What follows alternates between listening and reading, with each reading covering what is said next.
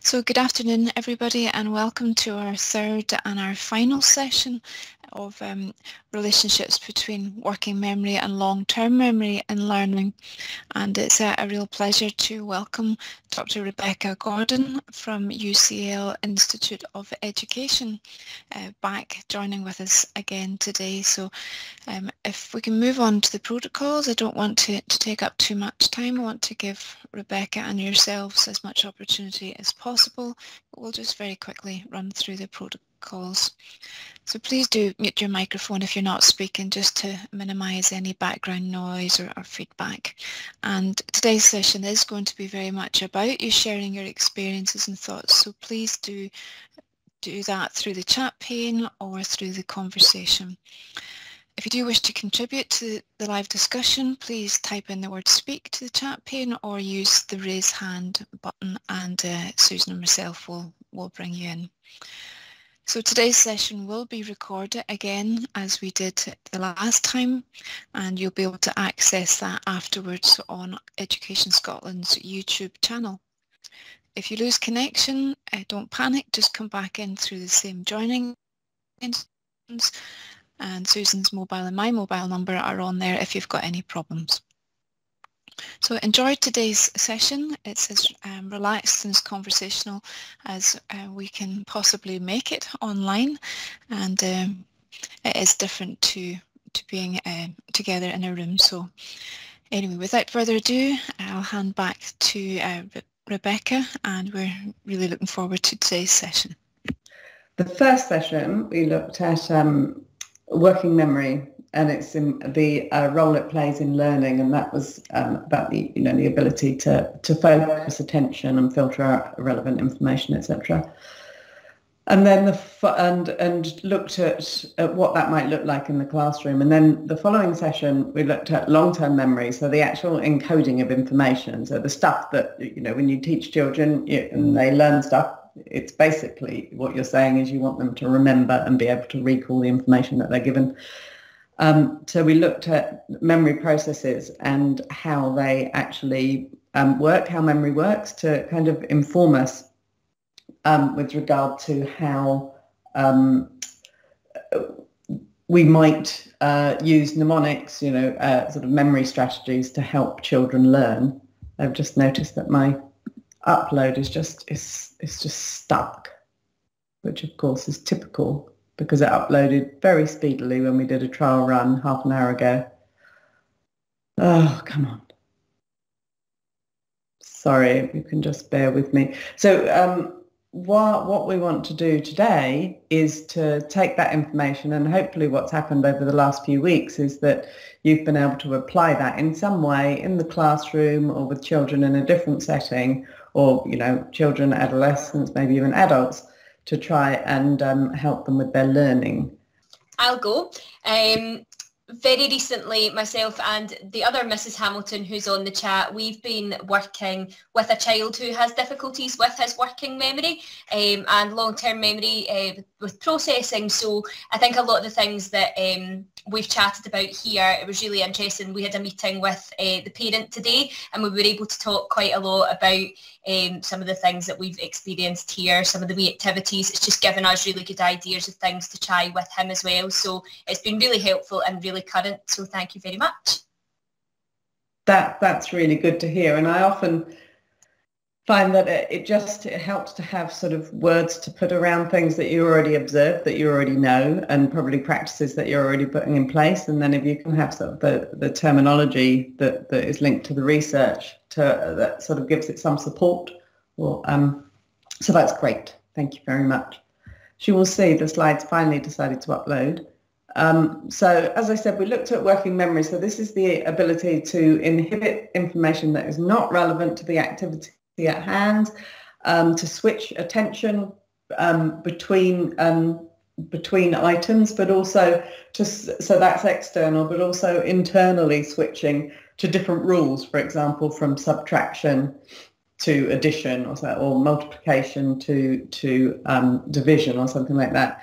And then there's the simultaneous processing and storage of information. As I said, in the previous session, like now you're processing what I'm saying, but you're also storing that information so you don't lose track of what I'm saying.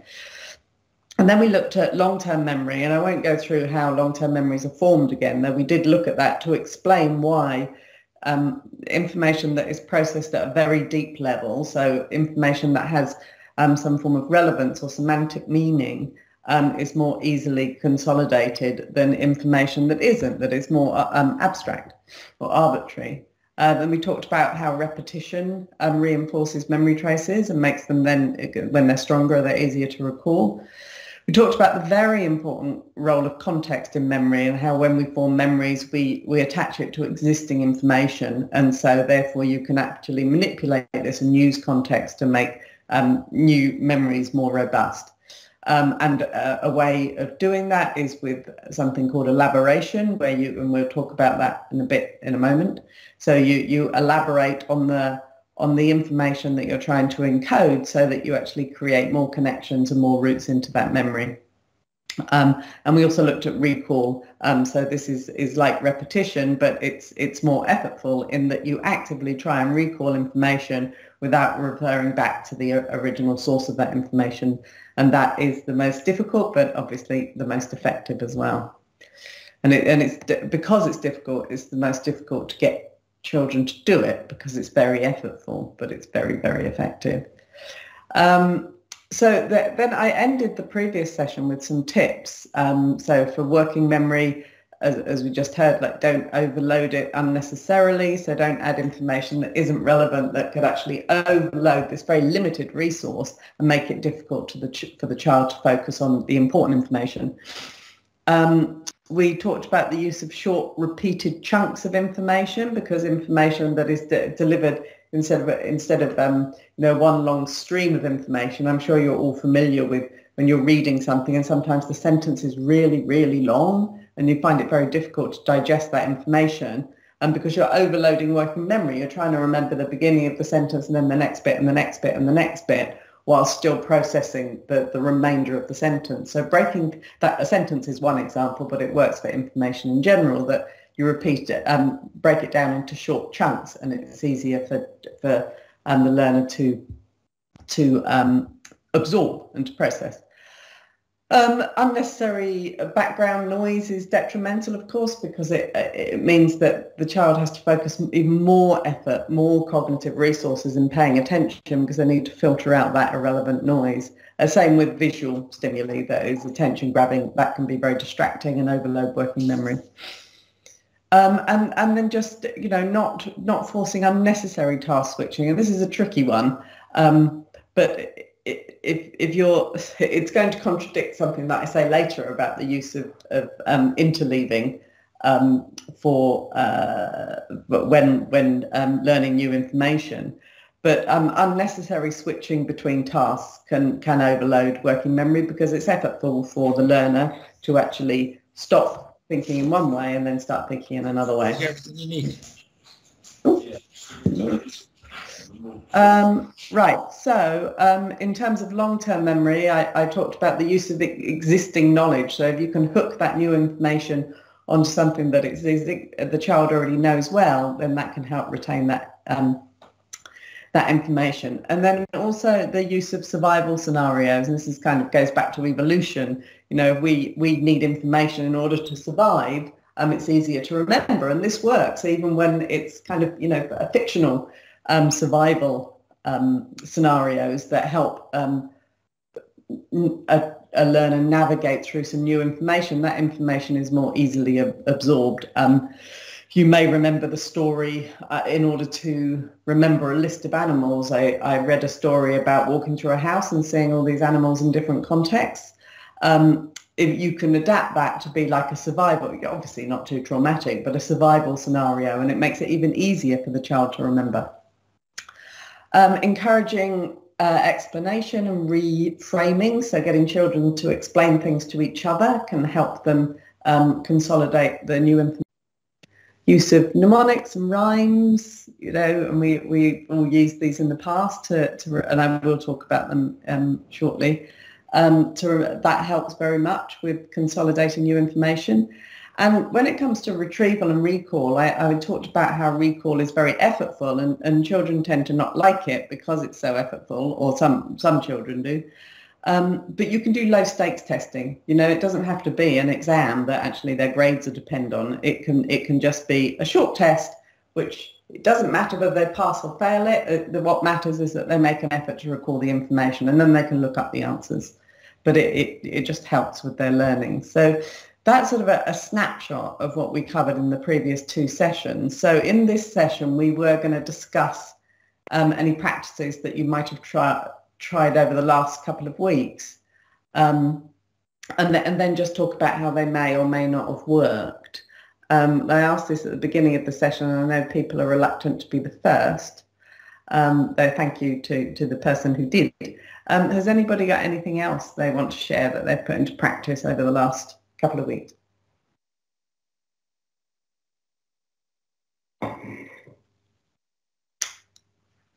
Anyone at all? Because I kind of assume this might happen, and I completely understand. So I prepared some stuff just in case people were, maybe that you're reluctant to share, maybe that you've been so busy like everybody that you haven't been able to. It's both absolutely fine. Oh, I see Mr. Harrison. Did you have something? Yeah, no, it's just we've been on holiday for the last couple of weeks, and then before that, so I haven't really had any time to do anything since the last session, so apologies for that. Absolutely fine. I completely understand. It's been very difficult.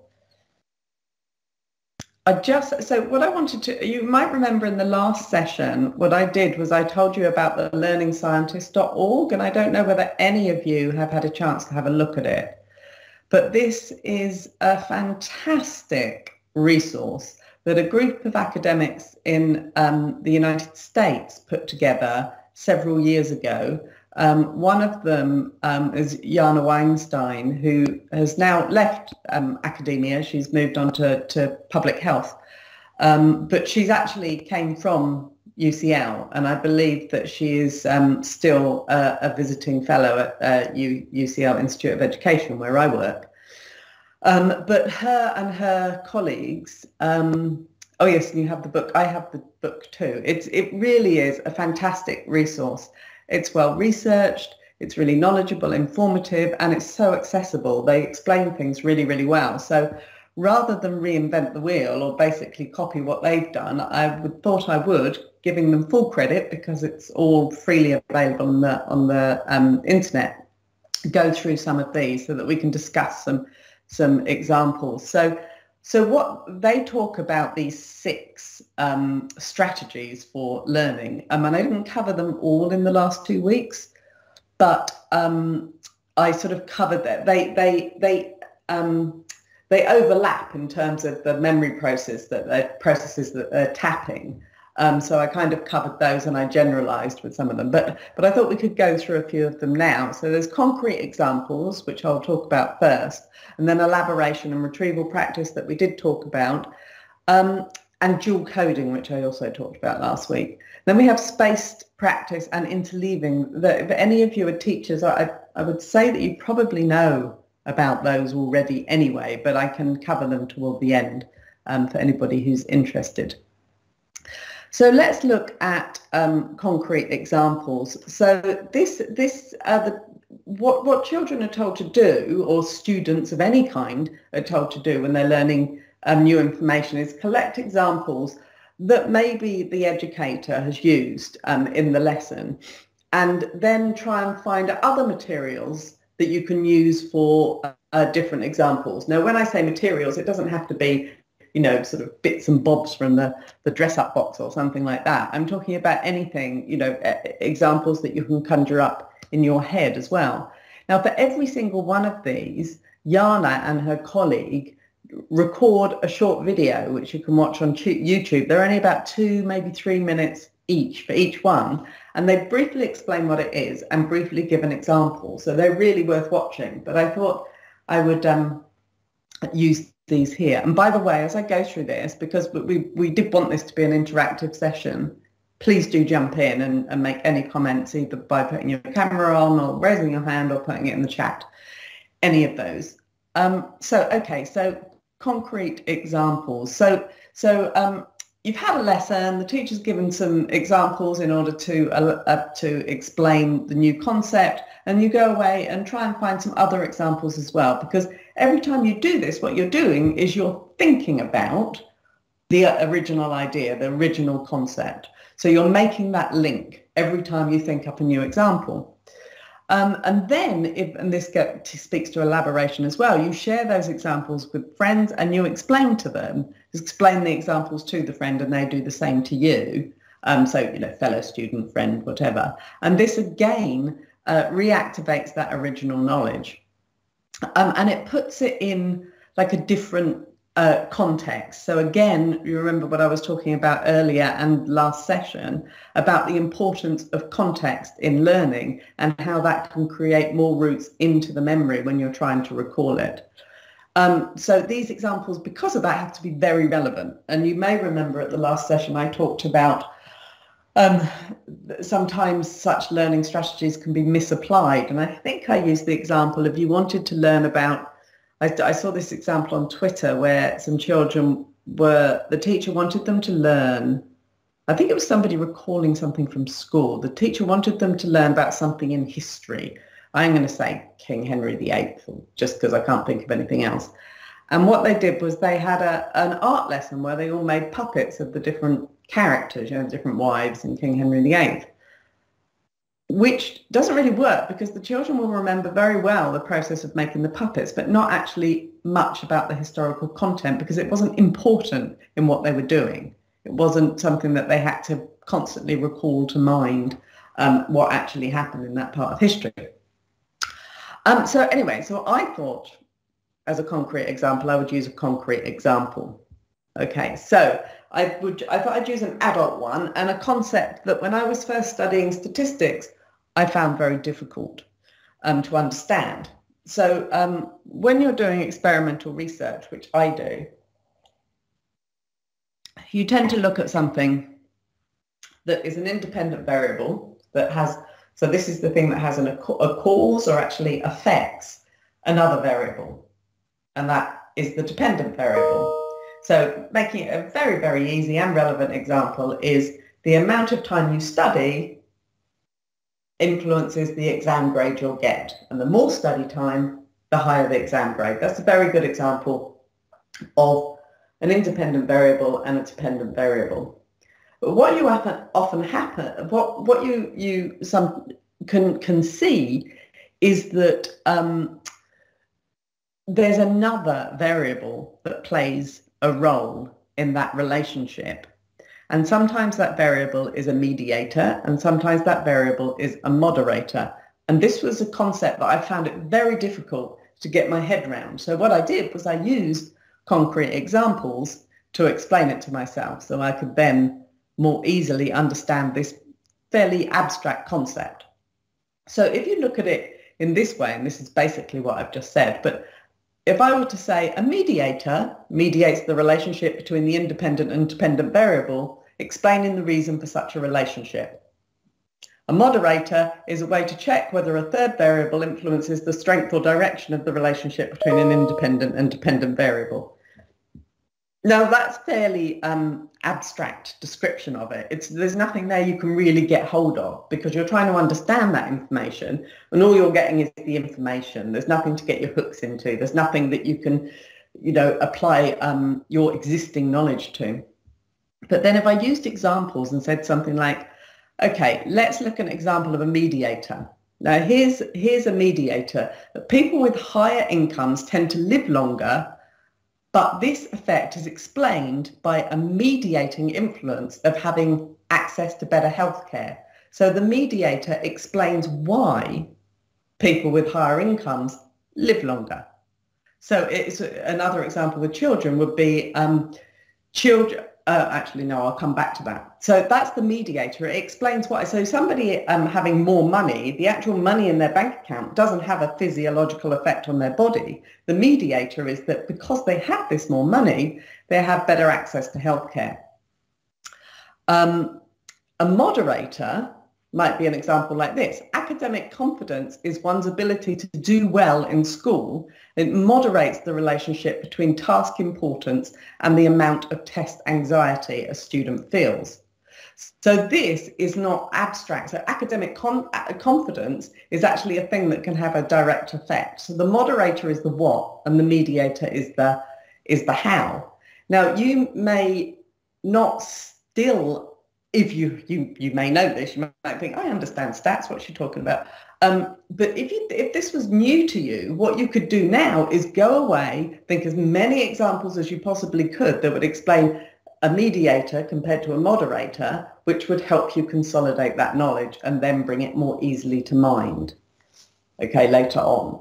Was that, so if you, another example, so if you looked at, I did have another example written down. No, I don't want to get onto that because then I might get off track and confuse myself as well as you. But that's an example of how you're taught something, you're given an example, and now in order to consolidate that learning, you could go away and think of some other examples yourself. So let's look at another one, dual coding, which is something that I looked at in the last session. So dual coding, oops. So this is purely about putting different modes of information presentation together to support each other so that it's more easy. Again, it creates more pathways into that knowledge, into those memories, so that you can more easily recall them. So you can use visuals. You can look at visuals and you can explain them in your own words as to what they mean, or you could look at, you know, some text and then draw something that would actually support your understanding of the text. Okay, so it's exactly what it is. It's dual coding, which gives you more than one pathway into that memory. So when you think about it, you can have visual representations and you can have representations in terms of words, like verbal information as well. So these are just some examples that are used on the Learning Scientist website, but you try and come up with different ways to represent the information. So you could do infographic or a cartoon strip or something like that.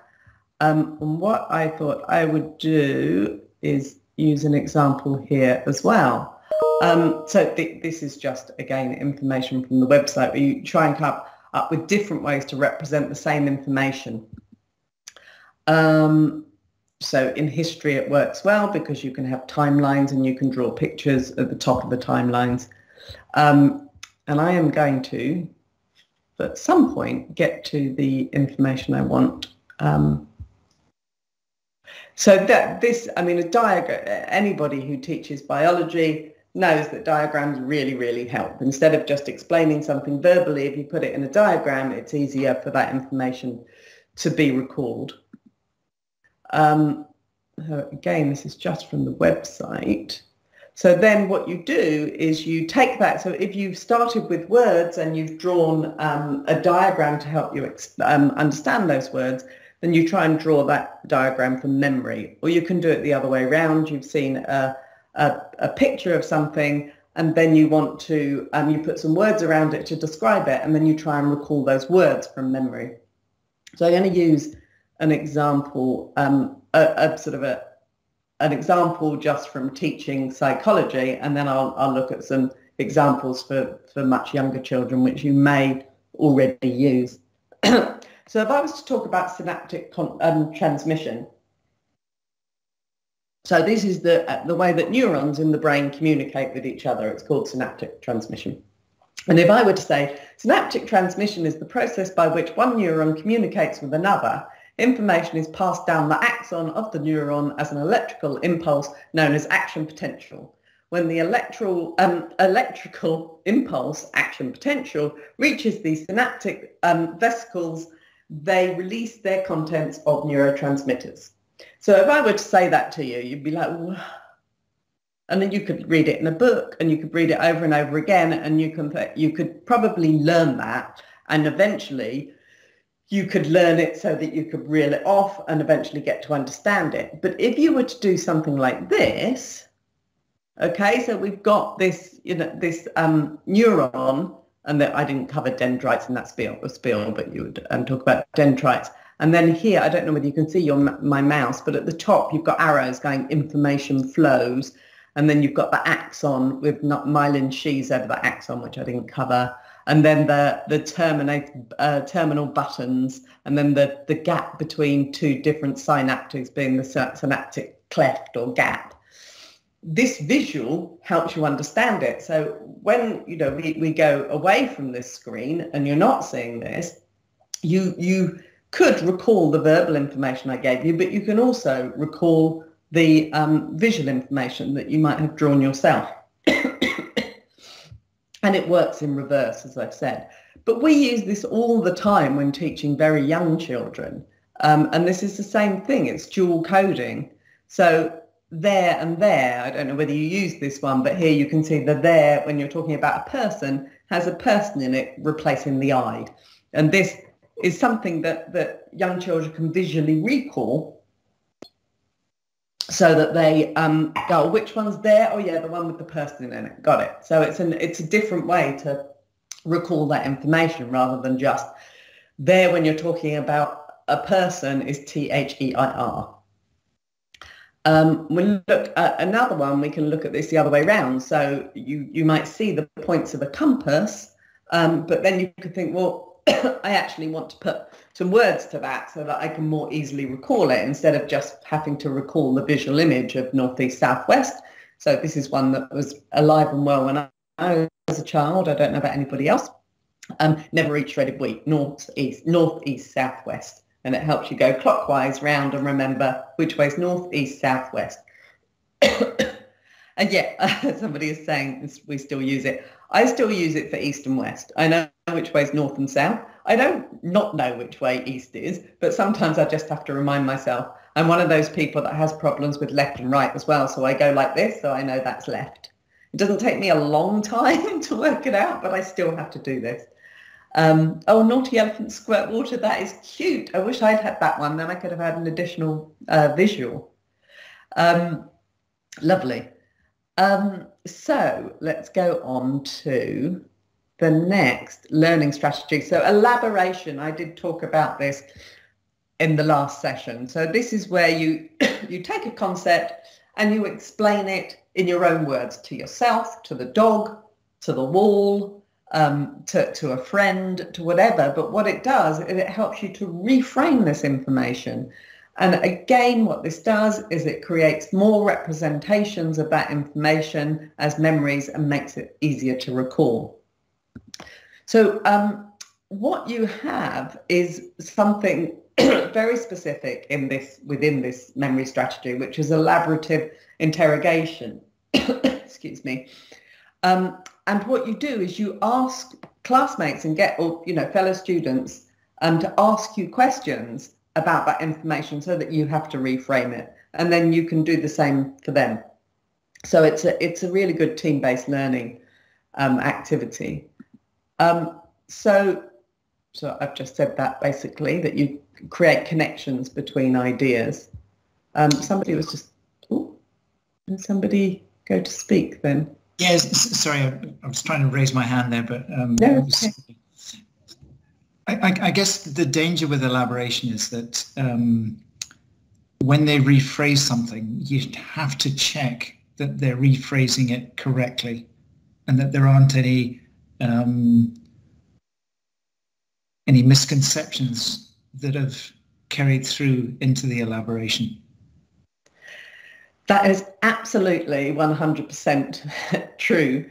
And I've actually just had a master's student finish their dissertation project, was looking at exactly that for retrieval practice. So to make sure that retrieved information, when maybe two students are, let's just say you're using retrieval practice and the wrong answer is recalled, does that strengthen the connection between that question and that answer? Yes. Yes. Yeah. And yes, and this was a really, really interesting. She did a systematic review, and it was really interesting. And we're going to see whether we can get it published, because it is such an important point. And what that highlights is the importance of understanding the neuroscience behind it. And I'm not saying about, oh, you have to understand how neurons work and, you know, electrical and chemical interactions. I'm not saying that at all. It's more understanding why that works. And we know why it works because of neuroscience. So it's the educational neuroscience. I'm a member of the Centre for Educational Neuroscience. And it's that connection between what we know because of neuroscience and how that informs education. If you understand the why, then you are able to be very aware of things that you just raised, that you can actually strengthen these connections with incorrect information if it's not governed properly. So I think you raise a really, really important point there.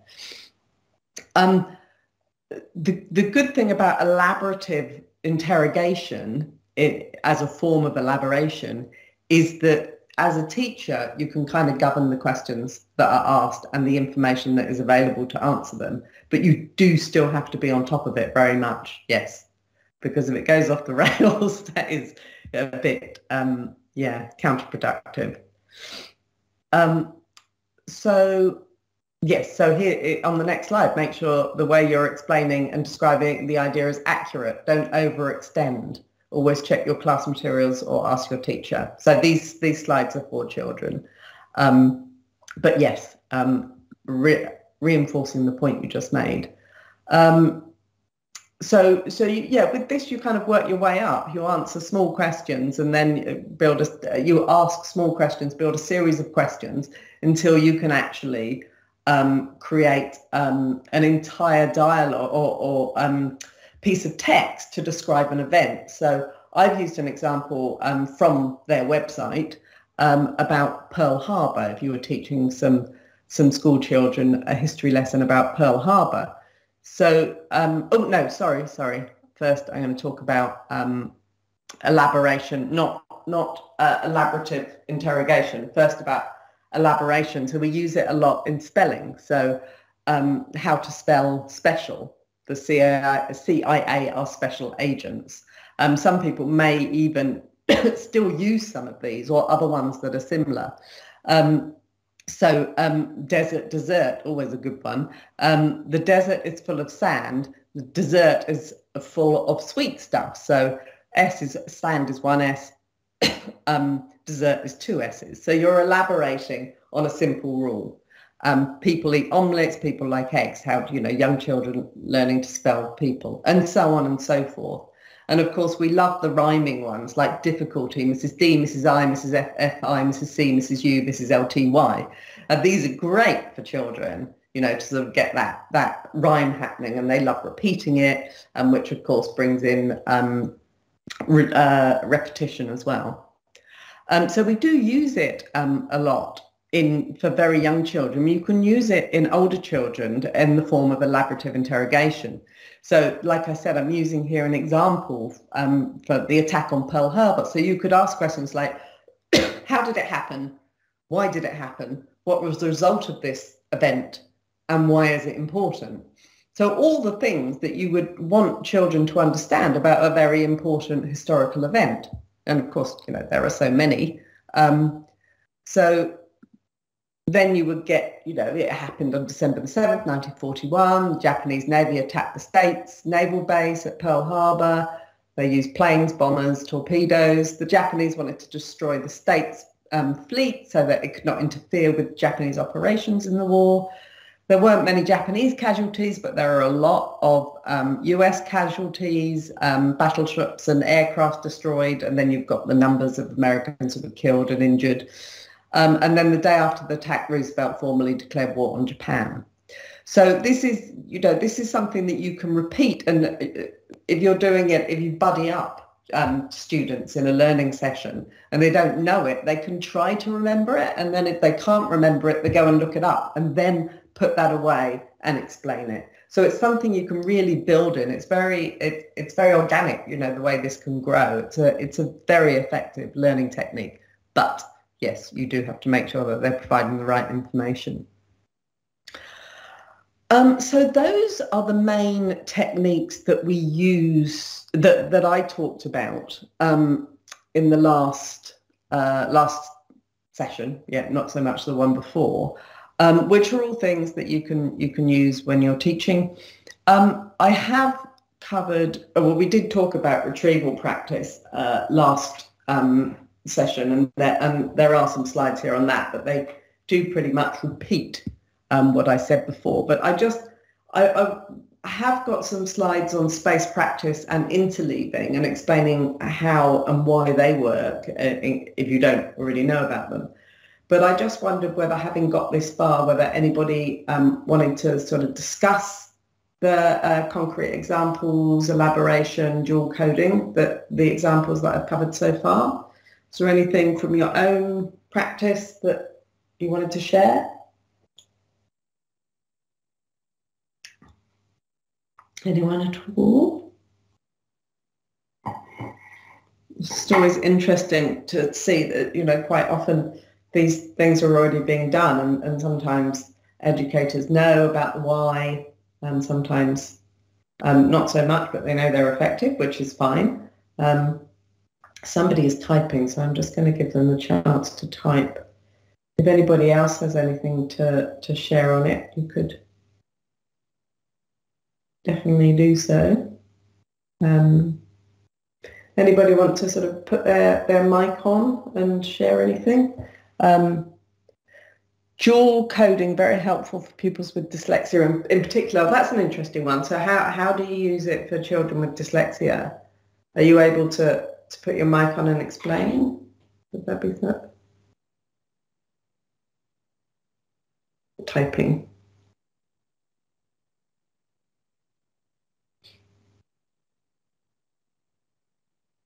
This could be the spelling side of it. So backing up new words, concepts with lots of graphs, pics, etc. So as a basic example, like the there with an I, and the special. Well, yeah, that is kind of, special's more elaboration, but yeah, you can use it to create. Like, you know, a good example is bed, isn't it? So you make the word bed into a bed to help with that. With all children who have problem with letter reversal at some stage. Most children do. So it's a good one to use. So shall I go on to talk about? I don't really want to cover retrieval practice again, because I've really talked about this throughout, you know, where you actually sort of test each other, students test each other on the information that's available. But I could talk about the information that's been taught. I could talk about space practice and interleaving briefly if you wanted me to. Do you think that would be a good thing? A couple of people, yes, okay, I'll take one yes as an excuse to carry on talking. So spaced practice. So this is the idea, you all know, right, that cramming is not effective. You can cram for an exam, and you might actually remember it for that exam, but that information is very quickly going to be forgotten. It's not going to be consolidated. But if you break your learning up into, so you have a lesson, you have a break, and then you review the information, and then, you know, a few days later, you review it again, or maybe a week later, or if we're talking about exams, information through an entire term. For an exam, you might look at something that you learned a month ago, and then a week ago, and then a day ago. And this is much more effective than learning all that information in one big chunk. So creating a study plan like this is effective, because when we learn stuff, it starts to fade. You know, so if you didn't revisit any of the information that I'm giving you now, that information will start to fade. But the more often you revisit it, the more likely you are to remember it in the future. And when you space practice, because information doesn't decay immediately. I mean, it does something like remembering a phone number long enough to dial it, that probably would. But information that's more relevant, it doesn't immediately disappear as soon as this presentation stops. It starts to fade. And so that's why if you actually leave the it a little while to start to fade, and then you reactivate that information. As it's starting to fade, you strengthen it even more. So if when it's still active and you recall it, it's not effortful. You're not reactivating that neural network that is storing that information. But when that is starting to fade and you reactivate, then you are strengthening it, because you're reactivating that neural network. And also you're creating context because you recall it in different situations, which again, as I covered last session, also strengthens memory traces. Excuse me. So like I said, so you create small spaces throughout the day to revisit or study certain information. What this has the added benefit of is that you will sleep in between activating that information, maybe 1 night's sleep, 7 nights sleep, whatever.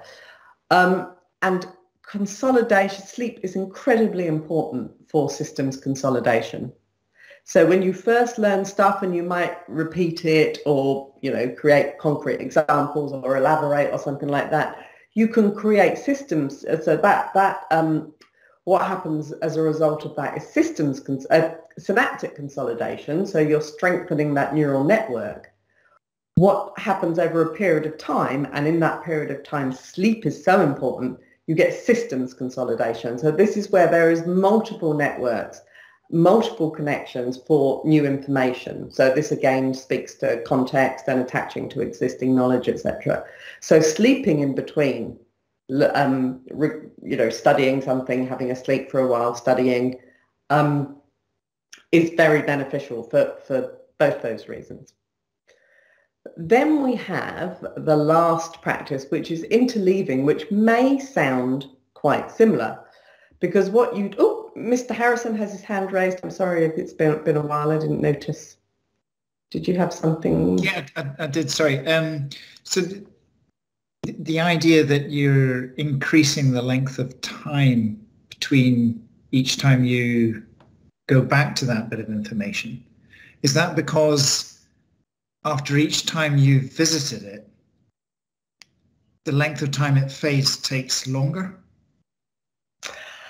I'm not sure whether the length of time it fades takes longer, but the amount of that information that does fade is less the more times you reactivate it. So like you were saying, is 1 day, 1 week, then 1 month. Is that important, that there is increasing length of time between spaced?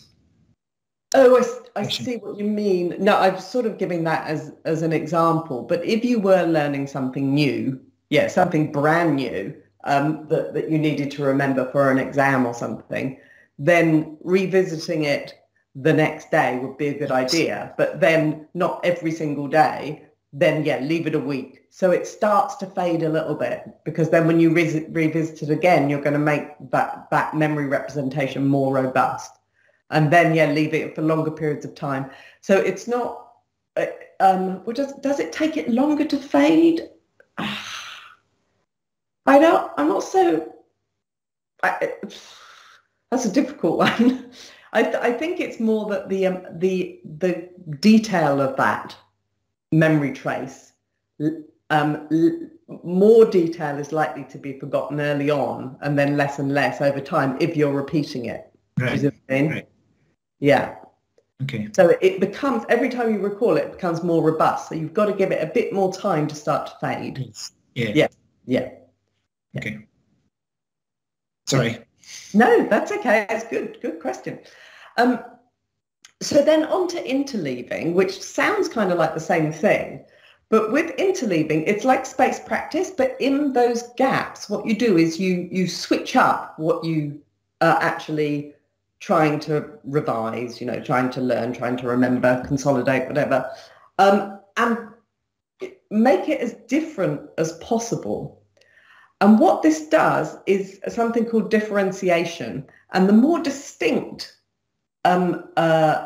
information in memory is, then the more likely you are to remember it. So if you revise topic A, which was something in history, and then you revise topic B, which was something maybe in physics, and then topic C, maybe something in geography, or you could even go back to topic A, what you're doing is either side of what you're studying, you're creating memories of other information and making the individual memories more distinct. So this helps, one, with making that information more robust in memory, more easy. When I say robust, what I always mean is more easily recalled when you need it.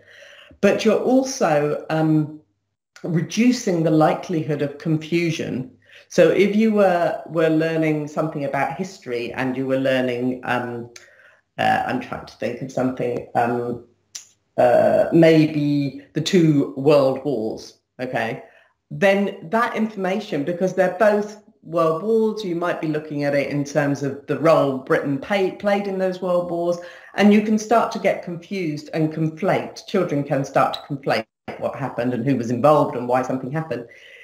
If you can make those studies, that information more distinct in memory by interspersing or interleaving it with revising other information.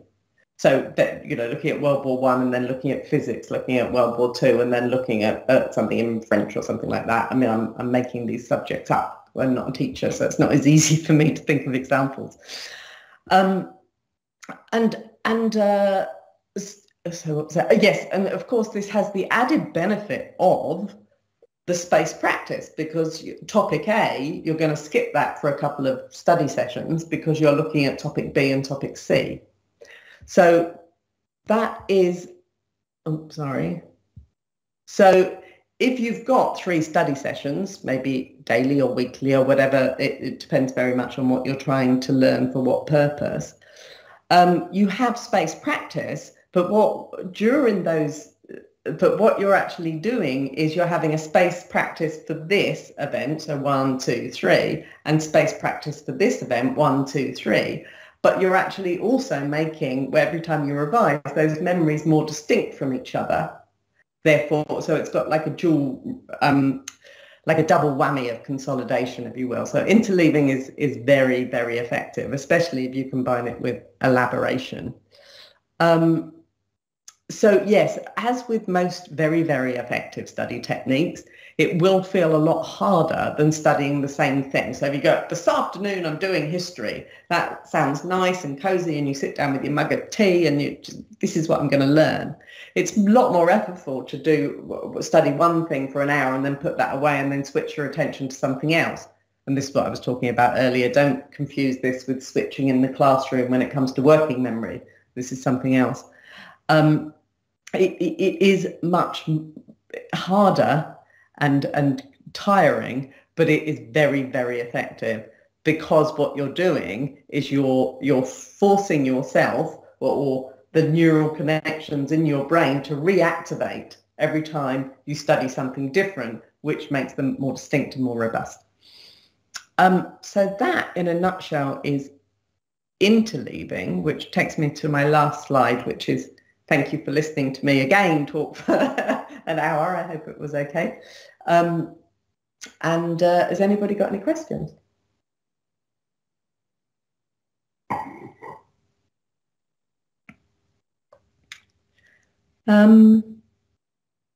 Did you want me to stop sharing my screen? I will stop presenting so that Susan or Beverly can come back and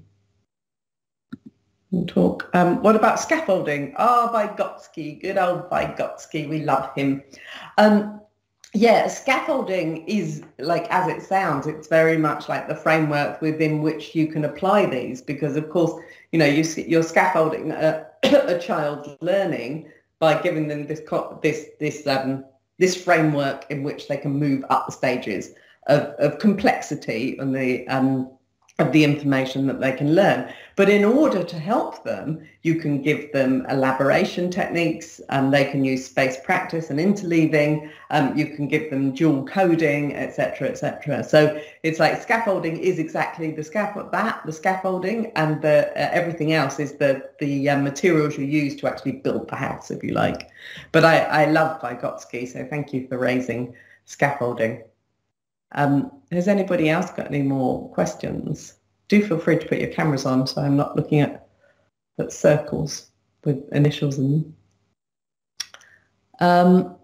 Sorry, somebody is leaving. That's absolutely fine. Yeah, I hope you find it useful. Has anybody else got any questions? Becca, I was just going to ask, I know we've kind of been talking about this in terms of children. I was thinking about this for adults. Does the same apply? Absolutely. Yeah, I mean, yes, 100%. It's the way that we form new memories does not change from when we're children to adults. What we understand about memory ourselves, so children understand very little about their own capacity to remember things. And as you grow older, you get more of an idea of how likely you are to remember stuff. And then, of course, there's the speed with which we can process information becomes quicker as we get older. So therefore, we can handle more input and understand it more quickly. But the basic mechanisms of how memory are formed don't change. So the use of these techniques hold till the entire lifespan. And as we've seen from myself and other people here, we still use stuff that we learned at school. I still use never eat shredded wheat, and this for left and right, and somebody else, the naughty elephant spurts water, which I love. So yes, absolutely. So you can, whether you're teaching primary school children or secondary school or adolescents or university students, or you yourself are studying, then yeah, it holds true. Mr. Harrison disappeared, now he's back. And it also, especially when you're talking about adolescents and adults with special educational needs, they're very useful to support learning, to scaffold, as was raised. Yeah. Yeah. No, I thought it was fascinating. I really enjoyed listening about the spaced learning, because it's something that I've always kind of, the approach I've taken, but not maybe known why I've done that. And so it for me, it made sort of all sense as the way you put it. So that was brilliant. But I don't want to hog anybody's time. If there's any other questions to come in. Riz, are you still on the line? I'm just wondering if you had any questions.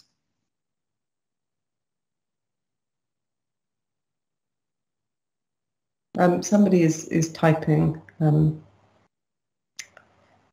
So yes, I mean it's like most things. The best way to the more effortful the learning strategy, the more effective it's going to be. But being effortful doesn't mean that it has to be stressful. And I think that there is this thing, not in the classrooms now. I think teachers are excellent, but back, in my day when we were being taught stuff, there was so much stress around it because you had to get it right. But if you can make it low stakes, where it doesn't matter if you get it wrong, you can look it up afterwards, just try and remember it. That's the important thing. And that again brings me back to this thing of understanding that gap between neuroscience and education. And it's not all about waggling test tubes and looking at genes. It's about understanding why something works so you can apply it correctly. It's a good thing. We have a hand up. Yep. The person with the hand up would be right. Yes. The last time you were talking about interleaving, and apologies, I lost power and missed the last bit of your talk on that. But the last time you talked about interleaving, you said the research wasn't as sound on the the effectiveness of interleaving. But when you talked about it just now, it sounded as though you were pretty convinced that this is a really valuable tool. I probably, I might have misspoken. I think in terms of its effectiveness as a learning strategy on its own is not necessarily effective. But if when you're actually doing that study, interleaving it, if you apply elaboration, dual coding, etc., right, then you get this distinction of the memory traces. It's when it's peddled on its own as a very, just learn history, then geography and maths, and that's really effective. In isolation, it's not so much. But when you actually apply the other, So that's a good point. I should have made that clearer. Thank you. No, that's been brilliant. Thank you very much indeed. Really appreciate that. I'm glad that you found it useful.